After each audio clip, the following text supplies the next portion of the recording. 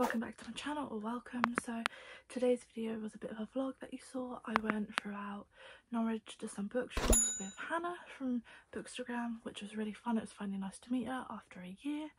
And I bought some books. So I'm supposed to be on a book ban, but because I just finished my degree and I was meeting up with Hannah, I thought, you know, why not buy some books? It's a treat. I haven't really bought books in a month, so that's a loophole and justified, right?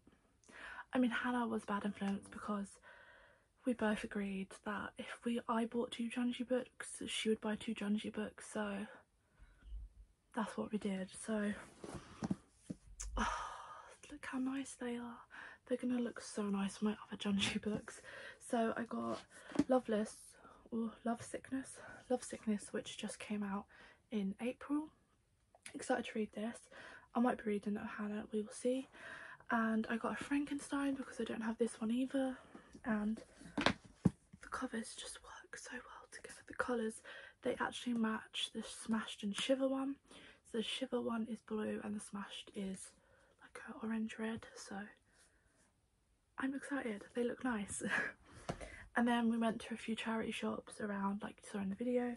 So I got The Killer by Colin Wilson, and this is just a true crime book. And I love the cover. The cover's very simple and small and like 80s vibe. Then I got Philip K. Dick, which Jake will be very happy I finally picked up a Dick book, and it's Do Androids Dream of Electric Sheep, and this is on my poster. I have 100 books to scratch off and this is on it, and this actually inspired Blade Runner. I've never seen Blade Runner either, so don't really know what it's about, but I picked it up for £3.99 in a shop and it's brand new. And the last one I got is Ash by James Herbert, because we all know I really enjoy James Herbert, and whenever I see his books in a charity shop and I don't own them, I will pick them up.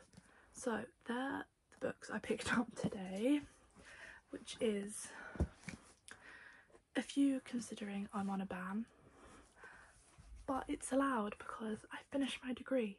I'm done. No more uni, unless I have to do summer retakes, but we'll see. We'll see what grades I get, fingers crossed.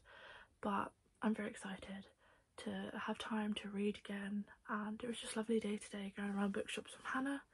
So that's what my day's been like today, and I go back to my flat on Monday, so I'll be back to making bookmarks and I can't wait. Let me know down below if you've bought any books recently, or if you're on a ban and you've broke your ban too, because it'll make me feel better about myself.